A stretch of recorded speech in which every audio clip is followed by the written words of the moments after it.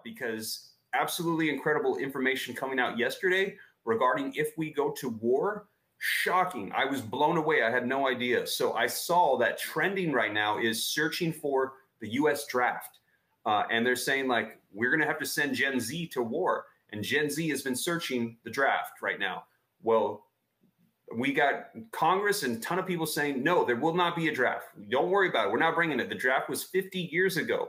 Well, an article from The Hill came out yesterday that blew my mind. And it said, they're saying that there is not need for a draft because we're not at war. But if we go to war, they said what's shocking is that when we had the draft, the last time we had the draft was 50 years ago.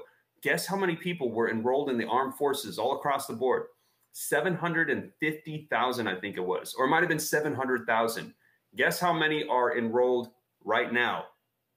76,000. 1/10 of our armed forces than what we had 50 years ago.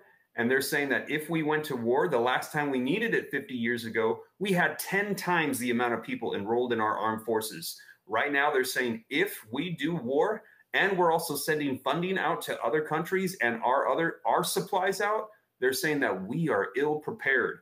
And they're saying that there was a AI thing that came out with Biden declaring that we were going to bring back the draft. They said it's fake. Biden doesn't have the power for executive order to do a draft. They're saying Congress has to issue it. And they're saying Congress is not talking about that right now. Well, it's because we're not at war right now. But they said if a declaration of war comes out, we are not prepared. And they said that the probability of Congress needing to issue some sort of reinforcement to provide the armed troops necessary could be very, very likely. And I was blown away because I thought, no way. But they're saying they could reinstitute that and it could come back 50 years later.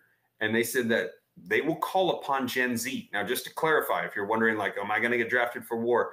The draft that takes place is for the ages 18 to 25. So if you're in that age range, that is who they're going to call upon to go out to be dispatched.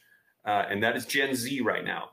So that is, I was shocked. Again, after this video, if you want to go see it, it's on my page, Steve Ram. Go on the Steve Ram YouTube channel. And it's the very last video. I uploaded it 22 hours ago. And it is that they're saying we have a military crisis, a shortfall right now, and a U.S. draft is actually needed.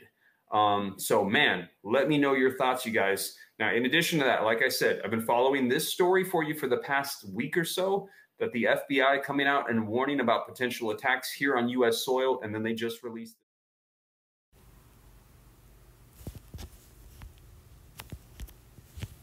All right, Shalom.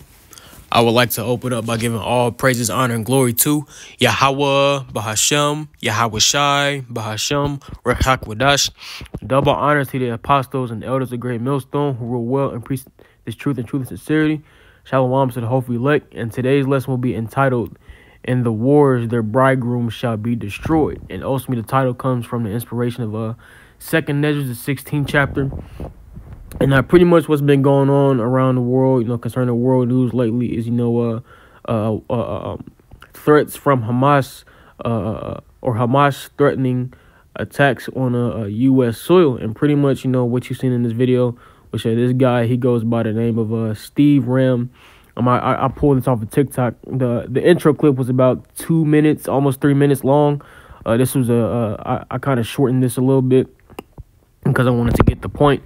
Lord's will, I can put the link to the entire TikTok in the description box.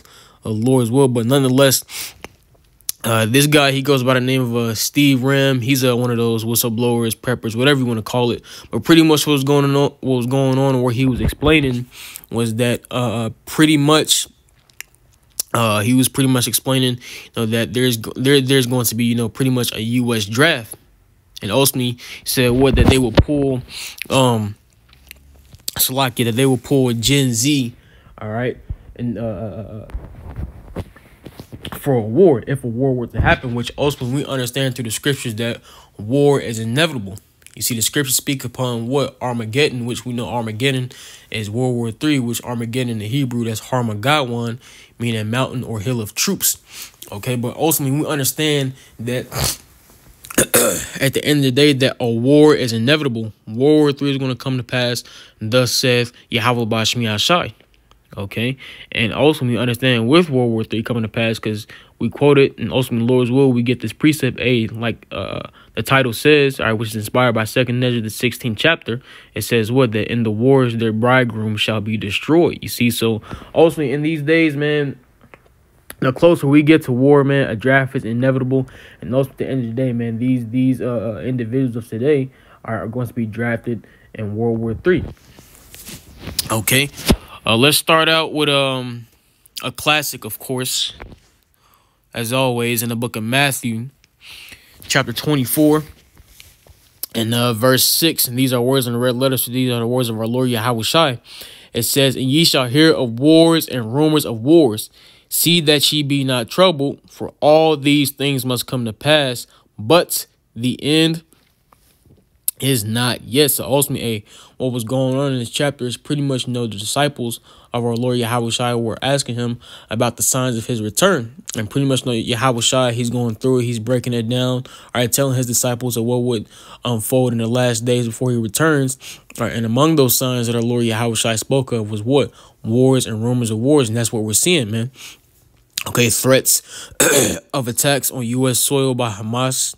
Okay, it's been numerous threats, all right, in the past from Russia about waging nuclear war in the West, over here in America, so on and so forth.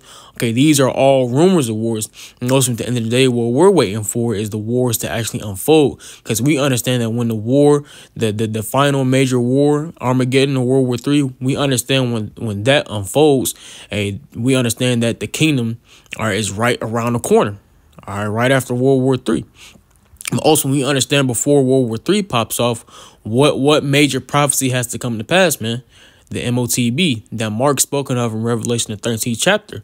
So also there are various different prophecies that have to be fulfilled, okay, before our Lord Yahweh Shai cracks them clouds. You see? And also the ultimate prophecy we're waiting for, all right, besides the mandatory implementation of the MOTB and World War III, is the prophecy of Matthew. Well, we in the chapter.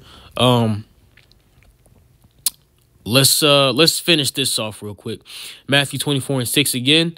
"And ye shall hear of wars and rumors of wars. See that ye be not troubled, for all these things must come to pass, but the end is not yet. For nation shall rise against nation, and kingdom against kingdom, and there shall be famines and pestilences and earthquakes in diverse places. All these are the beginning of sorrow." So when we hear these rumors of wars, we understand, that it's only going to get worse, man. Hey, this little thing going on between Israel and Hamas right now is nothing compared, all right, to what's going to happen, all right, in World War III, to what's going to happen in Armageddon. Because we understand with the Third World War that America is going to be completely destroyed, man. Okay, and like I said, that ultimate prophecy that us as the hopeful elect are waiting on, besides the mandatory implementation of the MOTB in World War III, because the mandatory implementation of the MOTB and this and World War III is going to lead to this ultimate prophecy that we're waiting for. All right, Matthew chapter 24, verse 30. It says, "And then shall appear the sign of the Son of Man in heaven, and then shall all the tribes of the earth mourn. And they shall see the Son of Man, which is our Lord Yahweh Shai, coming in the clouds of heaven with power and great glory." And what are those clouds? Pursuant to the book of Psalms. Salakia. Psalms chapter 104, verse 3.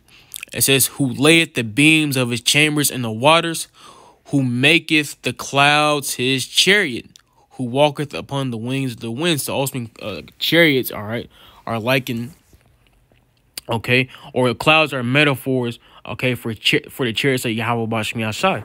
Okay.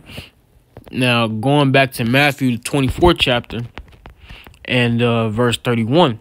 It says, "And he shall send his angels with a great sound of a trumpet, and they shall gather together his elect from the four winds, from one end of heaven to the other." And this is ultimately what we're waiting for, the great deliverance that Yahweh Bashmi Ashai is bringing into his elect, which Lord will, I hope to be at that number, man. Okay.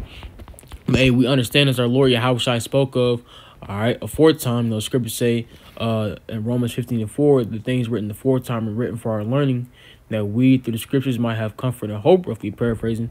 We understand that ultimately the things that our Lord Yahushua spoke of aforetime, which are unfolding now as we speak, ultimately the things that our Lord spoke of aforetime will lead unto the very, very end of this wicked kingdom and ultimately his return, man. You see, and that's what we're waiting for. Okay, for the Lord to come back, take us out of this wicked kingdom and save us, man. Okay. Let's grab this in the book of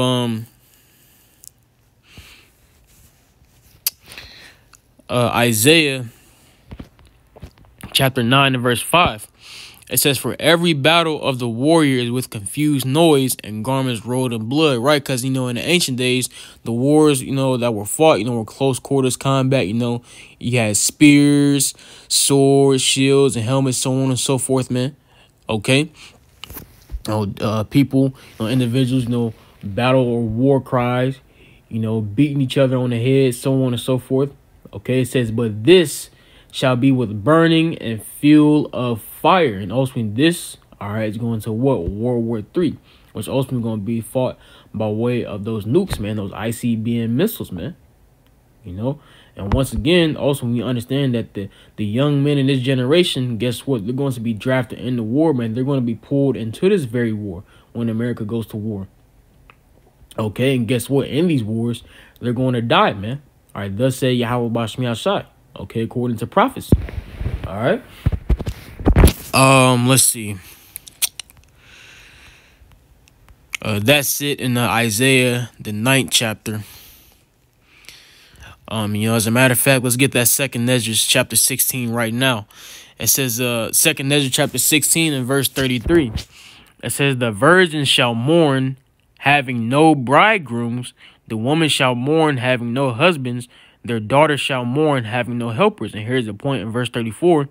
It says, in the wars, their bridegrooms shall be destroyed, and their husbands shall perish of famine. So point being what? That in the wars that their bridegroom shall be destroyed. So when these young men, like the guy was saying in the clip, Gen Z, they're searching for young men ages 18 through 25.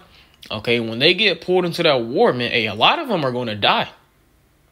You see, because ultimately, we understand that the ultimate war, when America goes to war, is going to be World War III. Even, America is supporting Israel, in this battle against Hamas and whatnot. We ultimately understand that the ultimate war, that America is going to be involved in is what? Armageddon or World War III. So when a lot of individuals of this country get pulled into this world war, they're going to die. Especially seeing that according to prophecy, America is going to be completely destroyed, man. Okay, and we understand according to Isaiah the 34th chapter that the Lord is gathering these armies, man. And Lord's will we get that. Now, I don't want to butcher the scripture, but guess what?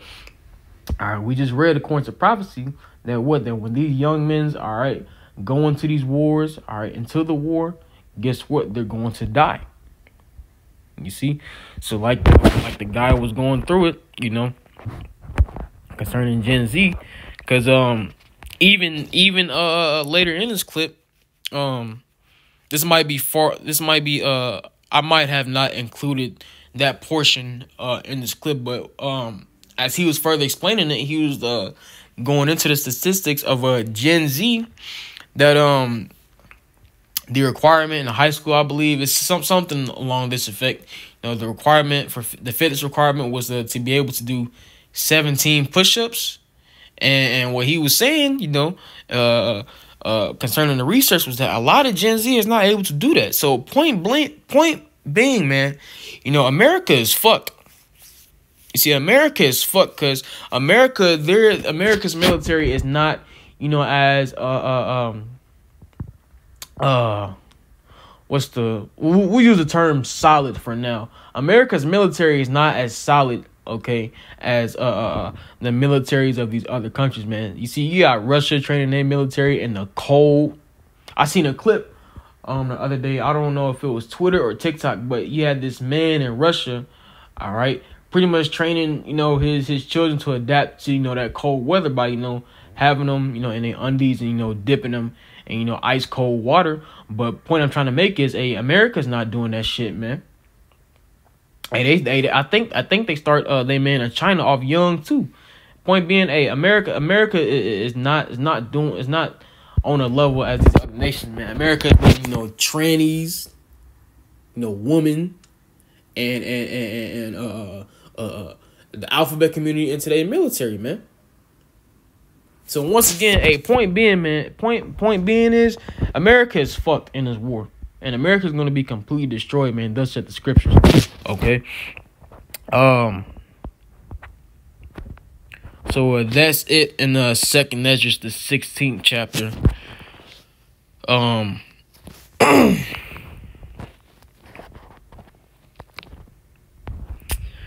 This is the book of Isaiah, chapter 34, and verse 1. It says, "Come near, ye nations, to hear, and hearken, ye people. Let the earth hear, and all that is therein, the world, and all things that come forth of it. For the indignation of the Lord is upon all nations, and his fury upon all their armies. He hath utterly destroyed them. He hath delivered them to the slaughter." So ultimately what the Lord Yahweh Bashmi Ashai is getting ready to do is deliver these various different nations and these various different militaries to the slaughter, man. All right, what's going to happen during when? During World War III. Verse 3, it says, "Their slain also shall be cast out, and their stink shall come up out of their carcasses, and the mountains shall be melted with their blood. And all the hosts of heaven shall be dissolved, and the heavens shall be rolled together as a scroll," which ultimately has going to that nuclear mushroom cloud. It says, "And all their hosts shall fall down, as the leaf falleth off from the vine, and as a falling fig from the fig tree." So also when this war pops off, man, when World War III is full blown scale, man, hey, a lot of individuals, man, are going to die to these nukes, man. Okay, and also we understand that ultimately Yahweh Bashmi Ashai is in control of these nukes, man. Hey, scriptures say, I believe it's 2nd Ezra 16th chapter as well. Strong is the right hand that bendeth the bow, roughly paraphrasing. But at the end of the day, the Lord Yahweh Bashmi Ashai is going to be in control of these nukes, man. Okay, but ultimately, hey, once the Lord brings the destruction, let's read verse 3 again. "Their slain also shall be cast out, and their stink shall be," it says, "and their stink shall come up out of their carcasses, and the mountains shall be melted with their blood." So it's going to be a lot of blood and a lot of death in that day, man, when the Lord brings this destruction. Verse 5, "Now who is the main target of the Lord's destruction?" Well, we're going to read it. Verse 5, it says, "For my sword shall be bathed in heaven. Behold, it shall come down upon Idumea and upon the people of my curse to judgment." So ultimately, Yahweh Bashmi Ashai's main target, okay, is Esau Edom, or the so-called white race, the so-called white nation, which ultimately Idumea is the Greek way of saying Edom. But we understand that the other nations are also going to be caught up in the nuclear destruction, that the Lord is going to deliver up these other nations to the nuclear destruction. Because when we grab this in the book of Zechariah chapter 14 and verse 12, it says, "And this shall be the plague wherewith the Lord will smite all the people that have fought against Jerusalem." Because ultimately, Esau Edom, so-called white nation, okay, they're not the only ones responsible for afflicting the children of Israel. All nations have had a hand in afflicting the children of Israel, man. Zechariah, the 1st chapter, tells you that. All right. And ultimately, if you want to get a list of the heathens, all right, you go to Psalms, the 83rd chapter. Okay, you got Edom, which is a so-called white nation. You got the Hamites in there. Okay, you got Ammon, which are the so-called Japanese. You got Moab, which is so-called Chinese, so on and so forth. All these nations have had a hand in the affliction of the children of Israel. Okay, and also the Lord is going to bring judgment upon all nations, beginning with Edom. It says, "Their flesh shall consume away while they stand upon their feet, and their eyes shall consume away in their holes, and their tongue shall consume away in their mouth." And ultimately, what's going to cause that? What's going to be the vessel that Yahweh Bashmi Ashai uses to cause that? Those ICBM nukes, man. Okay, that's what's going to cause individuals' eyes to consume away in their holes, and their tongue shall consume away in their mouth, man. Because ultimately the ICBM missiles are going to cause that. Scriptures speak upon in Malachi 4:1 that the day cometh that shall burn as an oven. All right, and what's going to cause that heat? Once again, those ICBM missiles. Okay. Salakia. we was in Isaiah the 34th chapter. So going back to Isaiah chapter 34 and verse 6, it says, "The sword of the Lord is filled with blood. It is made fat with fatness, and with the blood of lambs and goats, with the fat of the kidneys of rams. For the Lord hath a sacrifice in Basra, and a great slaughter in the land of Idumea." So the Lord is bringing slaughter to America. And also that's what this Basra is talking about. Because when you go into Basra was a capital city in the ancient land of Edom. And also, what is Edom's capital city today? America. Okay, so also this right here perfectly lines up with Isaiah the 63rd chapter, where it says, "Who is this that coming from Edom with dyed garments from Basra?" Which also, that's a prophecy, end time prophecy at that, of our Lord Yahweh Shai coming back to a world ruled by Edom. And we understand when Yahweh Shai comes back, when the Heavenly Father Yahweh sends His Son, our Lord Yahweh Shai, back. Okay, what is Yahweh Shai going to do? Save His elect. All right. Ultimately destroy America. Okay, and also the land of Israel is going to be destroyed too. Okay, but also that's the difference between the land of America and the land of Israel, is that the land of Israel will be built back up, whereas the land of America is going to be destroyed forever, man. It will not be built back up.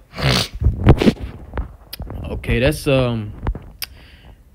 it in Isaiah the 34th chapter. Let's grab this in the book of Zephaniah, chapter 3 and verse 8. And ultimately, we waiting for Yahweh Bashmi Ashai to bring destruction, all right? Because once again, we understand when the Lord brings the destruction, that means us as a nation, Lord, will be the elect, man. All right, we know that this means that what? This is when the elect goes home.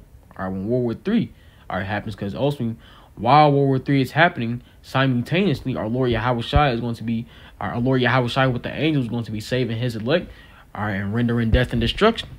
All right, but this is Zephaniah chapter 3 and 8. "Therefore wait ye upon me, saith the Lord, until the day that I rise up to the prey. For my determination is to gather the nations, that I may assemble the kingdoms, to pour upon them mine indignation, even all my fierce anger.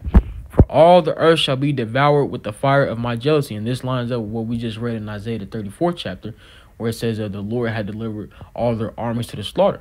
See, because ultimately, when the Lord, gathers these nations together, guess what? He's going to pour upon them His indignation, as we just read, okay, here in Zephaniah 3 and 8, which the indignation of the Lord Yahweh Bashmi Ashai is going to come through what? Those nuclear missiles. All right, and also, we can't forget about the concentrated fire laser beams that are going to be coming out from the chariots, man, that our Lord Yahweh Shai and the angels are going to be riding in, man. You see, so all that, man, is what's going to bring forth the destruction of this wicked kingdom. Okay. That's it in Zephaniah the 3rd chapter. It was another precept. I was just thinking about it. Barakatah Yahweh Bashmi Ashai. It came back. This is the book of Joel, chapter 3 and verse 9. It says, "Proclaim ye this among the Gentiles," and these are talking about the natural Gentiles, the heathen nations. It says, "Prepare war, wake up the mighty men, let all the men of war draw near, and let them come up." See, so ultimately, we in a time of war. You know, all these various different rumors of wars, these war threats, so on and so forth.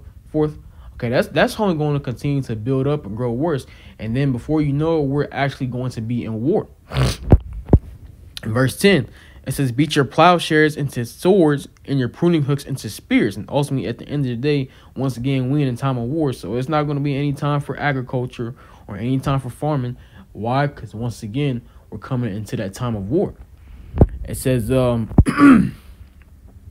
"Let the weak say I am strong." And reason being is because what? All these nations are gaining access to nuclear capabilities. So at the end, all right, in the grand scheme of things, that levels a playing field between these nations. Verse 11, it says, "Assemble yourselves and come, all ye heathen, and gather yourselves together round about.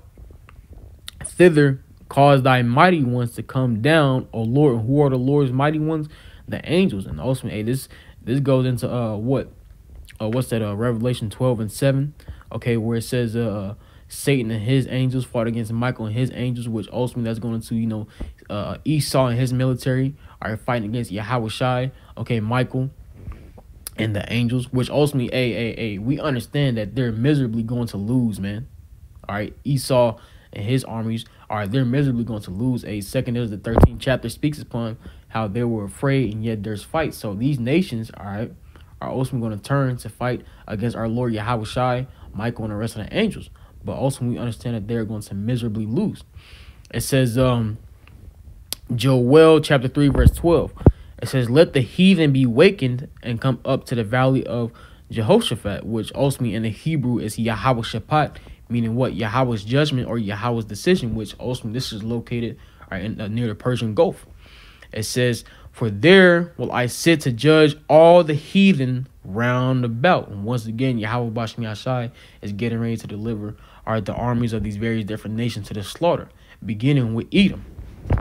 Okay, so that's the end of the lesson. I pray that this lesson was edifying to the body and that you guys have out of this.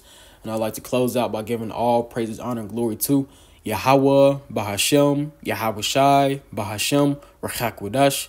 Double honor to the apostles and the elders of Great Millstone who were well and preach the truth and truth and sincerity. Shalom to the hopefully elect. And Lord's will, I'll see you in the next lesson. Till then.